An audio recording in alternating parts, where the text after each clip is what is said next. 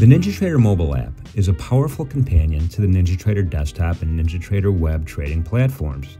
Let's take a look at the account summary and risk management section of the mobile app. Once you log in, I'm going to go ahead and click on Simulation, and it'll open up my Sim account.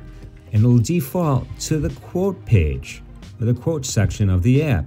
In the upper left corner, you'll see a blue circle with an arrow in it. I'm going to click on that, and that will open up my account summary page. And as you can see, it shows real-time cash balances, unrealized P&L if you have an open position, total P&L, auto lick levels, and available margins. It also has a series of quick click links to see more information on your account, including account summary.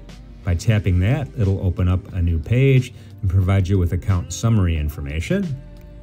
Click the Done button. You go back to the side panel.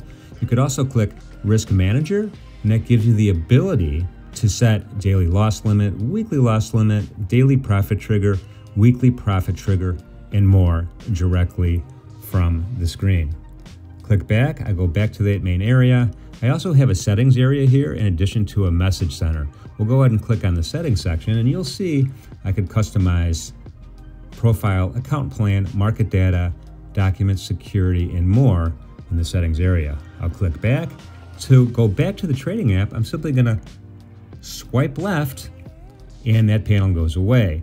Notice if I click at the bottom on the Trade tab, you'll also see that blue button on the upper left. Same with the Manage tab.